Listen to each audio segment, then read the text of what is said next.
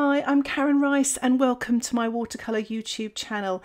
This is a step-by-step watercolour tutorial of some beautiful cornflowers, and it is suitable for beginners.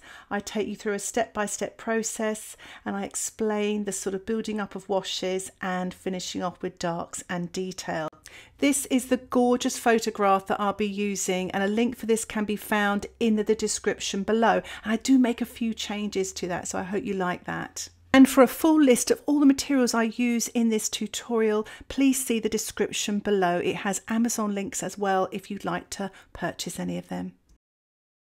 Also available on my Patreon membership is some colour mixing that I did for this tutorial and a sketch in my little sketchbook as well. So if you're interested in that, check out the description below. It has more details about the Patreon membership. The other thing the membership has is a downloadable sketch outline for this tutorial and my other tutorials as well. There's lots more voiceovers, they are ad-free, and you can cancel anytime. Next up, a puddle of cerulean, and I've wet the entire surface of my watercolour paper. I put some framing tape around the edge as well because I quite like a nice white border, and I'm painting wet on wet using my size 10 round black velvet brush. And as I get towards the bottom, I'm going to mix up some cerulean, quinacridone gold, and cerulean and yellow, Hansa yellow light, and I will have colour alternatives in the description below, but it's going to be just painted wet on wet for the grasses at the bottom of the painting. And don't forget to do some tilting.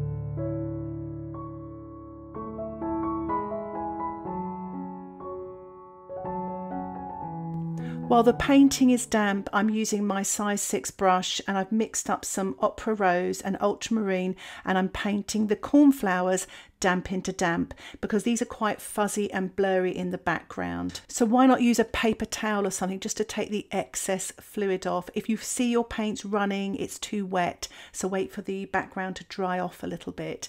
And if all else fails, you can paint this wet on dry later, so don't worry. I'm also using my size 6 brush, and I'm painting the stems damp into damp with mixtures of yellow and blue.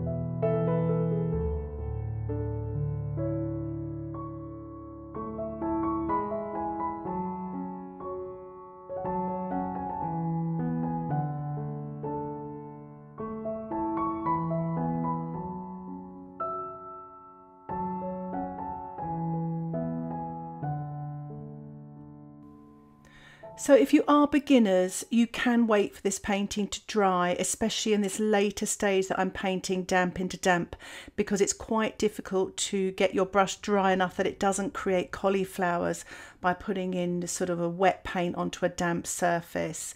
So just wait for your painting to dry and just paint this first stage wet on dry. What I'm doing now with the main cornflower, the star of the show, I'm painting it wet on dry with a mixture of ultramarine and opera rose using my size 6 brush, varying the colours as I go.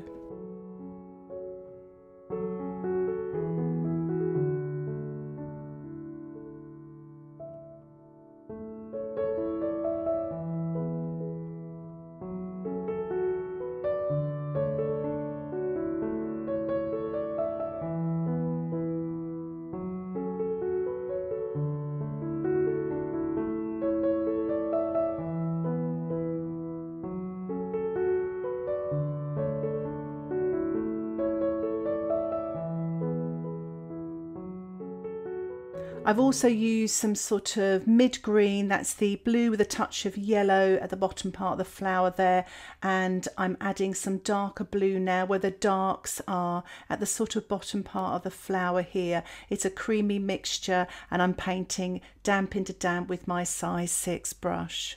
Remember, you can vary the colours, ultramarine with a touch of opera rose or opera rose with a touch of ultramarine, just to really sort of mix it up to give some variety of different colours on this beautiful cornflower.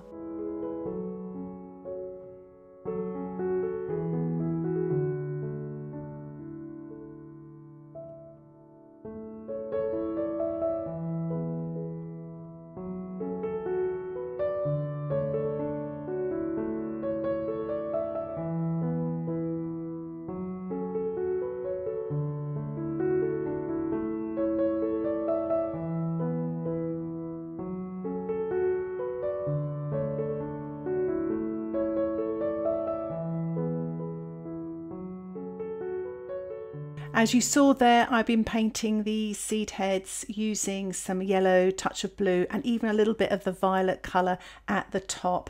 I'm painting the main stem here, wet on dry, again with my size 6 brush. I'm just rinsing the brush there and getting a touch more yellow to the wash and sort of fading it down into the grasses. My painting has dried now and I'm just working on some of the sort of more tonal values on the petals of this main star of my show, cornflower, using my size 4 brush this time just to get those details in, especially where it's quite pointy at the top. It's easy to kind of lose that, so if you're worried about that, do use a smaller brush and take your time and just put these little sort of darker sort of violet blues on, wet on dry, and then you can soften with a damp brush later as well.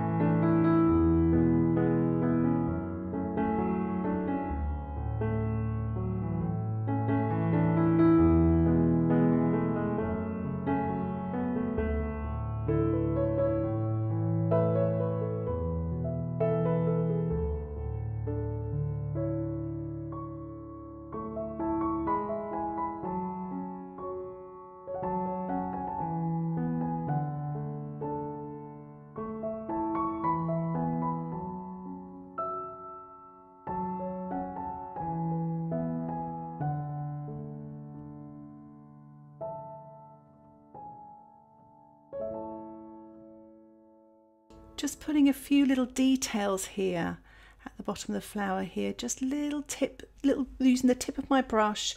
I've got a mixture of the ultramarine and a touch of the yellow. You could even use a bit of the quinacridone gold, and just putting some of these details and darks on the outside edge as well. And I've just rinsed my brush and I'm just softening a little bit here, so you've got a bit of texture and a bit of shadow as well. And I'm putting a bit more shadow down the stem as well, wet on dry. The light appears to be coming from the right hand side, so I'm putting the shadow on the left and putting a lighter green towards the bottom part and fading it out. I've decided to give a little bit of a spatter as well, just to keep me loose so I don't get too tight. I'm putting a few more little dark marks on the right and the left hand cornflower. Not too much detail, they are the supporting cast, so you don't want to bring them forward too much.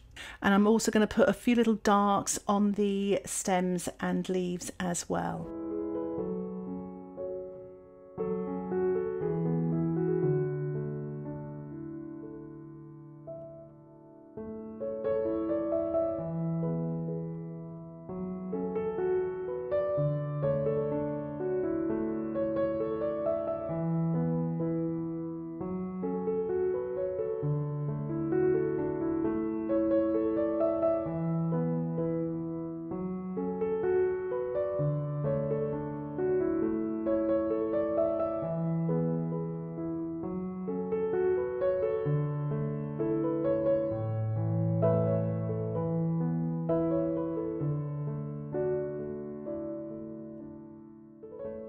So we're getting towards the end of the painting now, and I've allowed it to dry, and I'm just working on a few darks and details on my cornflowers and on the stems and leaves, just to finish off using the ultramarine and the opera rose, and for the foliage the ultramarine, possibly the cerulean, and some of the quinacridone gold and a little bit of the Hansa yellow light, and just painting this all wet on dry.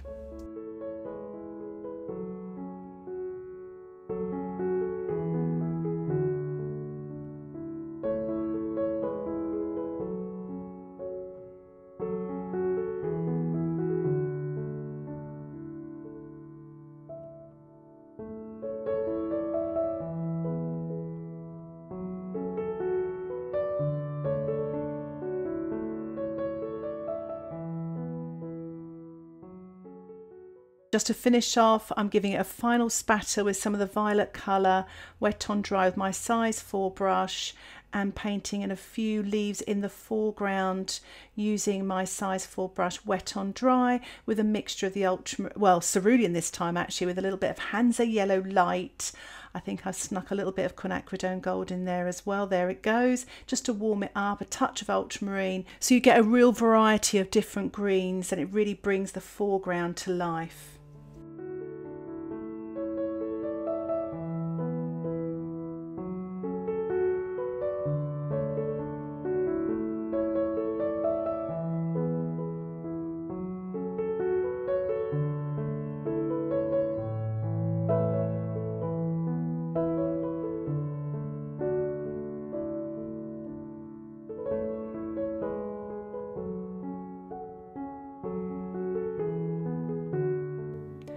So I have removed my framing tape and I made a few little changes. Added a little bit of white paint to the violet wash to create a little bit more light, and if you spot the difference, I've added a new cornflower in the background. I didn't like the seed head, so I've removed it and I've added a cornflower in bloom, and I've included that little extra on my Patreon membership, so I hope the patrons like that. If you have any questions about this tutorial, please put them in the comments section below and I'll try and get back to you as soon as I can. And if you'd like to see more tutorials like this, why not subscribe to my YouTube channel and you will get updates of my latest videos. Thank you again for watching. Happy painting. Bye for now.